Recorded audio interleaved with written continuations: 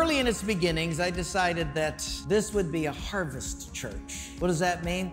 A harvest church is one that keeps its eyes on the harvest, not on itself. To make sure that we don't measure the size of a church by how many are inside of it, but we measure the size of a church by how many are still outside.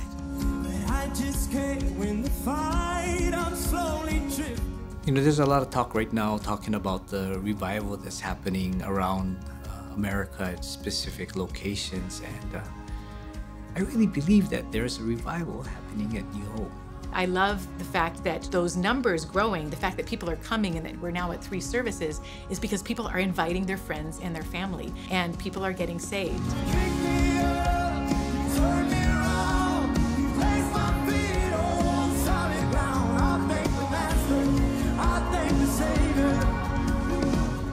There's so much that's happening in the kids program. The kids are excited to come. I hear families telling me their kids are getting up saying, we need to go to church today because I don't want to miss anything.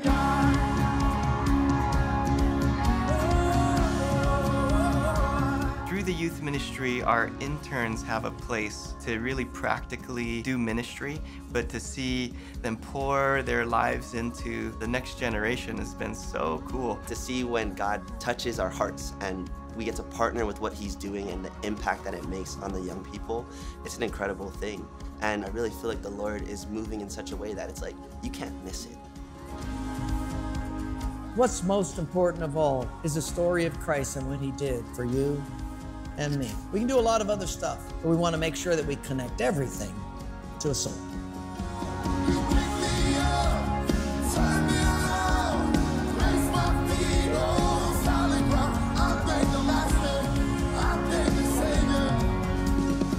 To make church happen on a Sunday morning, it takes almost exactly 250 volunteers, and that's in a variety of ministries. It's what Pastor Rain always says, God blesses movement, and I think the whole thing about what New Hope West has done is so much of it has been done in faith. We work really hard throughout the week to put together music, put together specials, but it's not because we want to look really cool or we want to do something that's amazing. But seeing the lives changed and knowing that every person that walks in that door, it's not about the numbers, but it's about the fact that those numbers represent people's lives.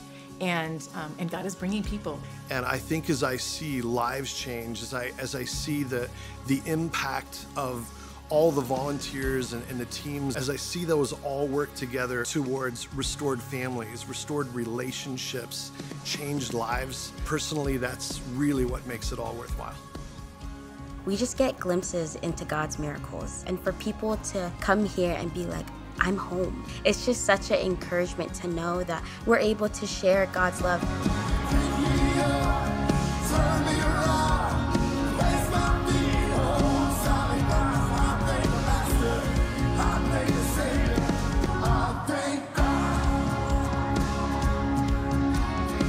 Church is not an end in itself. It's a means.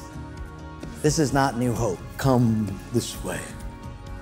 It's come to Christ, but then let's go to the community. And that's why He's put us out as the salt of the earth. This is New Hope.